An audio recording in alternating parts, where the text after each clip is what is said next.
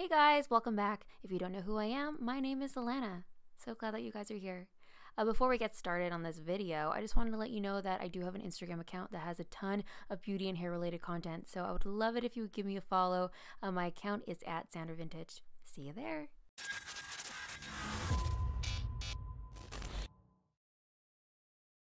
Okay, let's get started. The first hairstyle is a top pony and a French braid. I start by sectioning the very top because this is where I'm going to create the French braid. And then I like to section off and secure the back so I don't grab any hairs that aren't going to be part of the braid. Okay, now we start French braiding, and hopefully you guys know how to French braid already, but if you don't, I'll do a quick little rundown and hopefully it won't be too confusing. So you start by taking 3 equal sized strands, and then you take the leftmost strand and you put it over the middle strand, and then that now becomes the middle strand. And then you take the rightmost strand and you put it over the middle strand. Now that becomes the middle strand. And you keep doing that and grabbing more hair as you go, and then eventually you'll have a French braid. Normally when I create this braid, I tilt my head back. It's just easier to create the braid and all the hair isn't getting into my face. But for the sake of this video, I wanted to show you guys what it would look like. So it kind of looks a little confusing and messy, but hopefully you get it. Once the braid is done, secure it with a little elastic and you got yourself a little top pony. To make it look a little neater, I grab a little section from the ponytail and I wrap it around the elastic a few times until all the hair is wrapped around pretty much, and then secure that with a bobby pin. I like making the top section look a little bit more fuller, so I'm going to pull apart the braid a little bit. Hairstyle number 1 done. It's kind of cute, right? The second hairstyle, we begin by parting to the side, and then starting from the back, I am going to create a Dutch braid. And if you don't know how to Dutch braid, well, I got you guys covered. I created a YouTube video as well, and I break down the Dutch braid. I'll include the link below. So if you need some help, watch that video first. But if you know how to French braid, or understood my shitty explanation of how to French braid earlier, for the Dutch braid, all you do is go under the strand rather than going over the strand in the French braid. So I'm moving the braid towards my forehead and then curving it towards my ear. And so I have like this little arch, this little like half crown look. Once I reach my ear, I braid the rest of the strand and secure that with an elastic. Then I pull apart the braid to make it look fuller and larger. I don't know, this braid is reminding me right now of like a long German pretzel. Like, just maybe it's the color. Like, I just want to eat it. I need like a little bowl of mustard, please.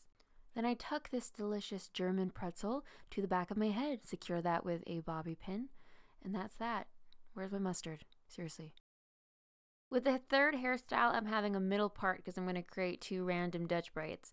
And so I start here with like an inch section, and I'm going to begin Dutch braiding. Start with the 3 strands and then put it under the middle strand, blah, blah, blah, la, la, la.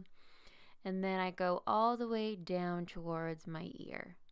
And I braid the rest of the strand and secure that with an elastic. Okay, I'm sure you know the drill by now. Just pulling apart the braid. You know, fuller, larger, thicker, all those adjectives.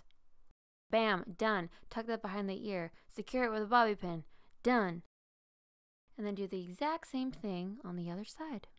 Okay, let's do this in hyperspeed. It's kind of like a headband braid, but it's broken in the center, so it's like a broken headband. For the fourth hairstyle, I created 2 Dutch braid pigtails. I leave a little bang out because I like the little bang. And, oh, that sounded dirty. Okay, and then I'm going to just start Dutch braiding, and I'm going to go just towards the back of my head, creating a little pigtail, securing that with an elastic, and then I'll do the exact same thing on the other side. I like to have these braids fuller, so I pull them apart as much as I can, not to take the strands out of the hair because I do have short hair, so I just pull them apart as much as I can.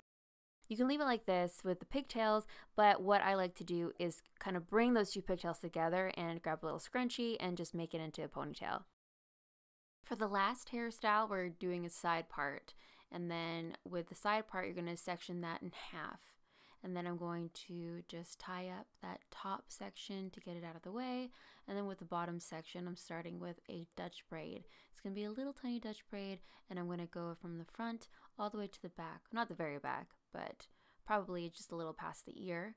And then I'm going to braid the entire strand and then secure that with an elastic. Then I'm going to do the exact same thing to the top section, but I'm going to go just a little bit past the bottom section, just so they're not ending at the exact same spot, because the braids are going to hang down and I don't want them to be on top of each other. I just want them to be beside each other.